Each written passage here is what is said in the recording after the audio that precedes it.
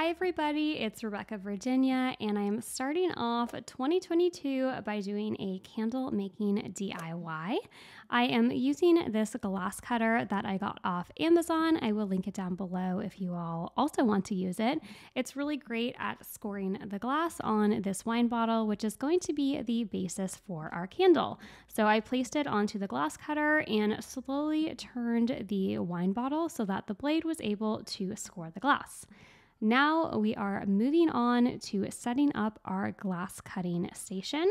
And to do this, I just took an old trash can that I had in one of my bathrooms and I'm filling it up with some ice cold water. And then I went ahead and moved to the sink in my garage just in case any glass were to break. I didn't want it in my house. And I also filled up another bucket about a quarter of the way with water. And I'm doing this because just in case the glass breaks and smashes, that water is going to break its fall and hopefully keep the glass from shattering everywhere. Now that we have got our cold water all ready to go, it is time to make some hot water.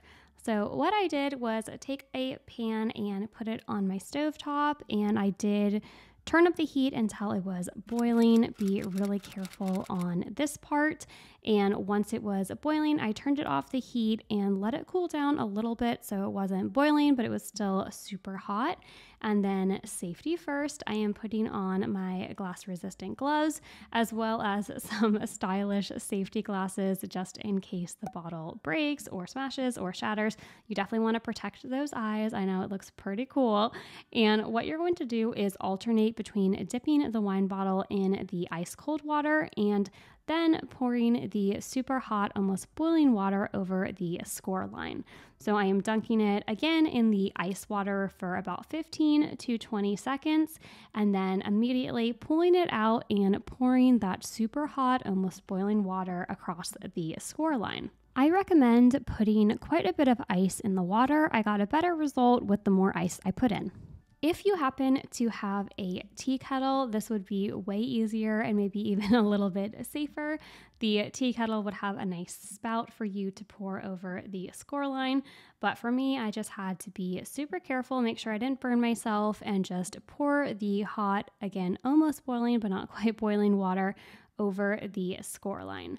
And I have seen some people just straight dip the wine bottle into a pot of super hot or boiling water, but I just really didn't want to be placing a glass bottle that might end up shattering in any of my cookingware that I use on a daily basis in the kitchen, just in case a little bit of glass got lost in there or left in there.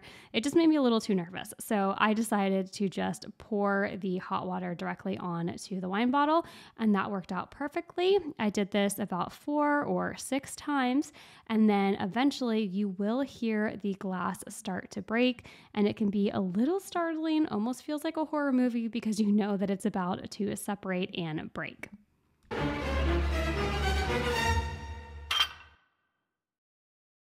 And now our wine bottle has successfully broken into 2 pieces. And as you can see, the water did catch that, so we didn't have any breakage on the top half of our wine bottle. So now it is time to smooth things out a bit. So I am taking this sandpaper that I got in my glass cutting kit from Amazon. It came in there, it said it was special for glass, but I think you could just use regular sandpaper as well.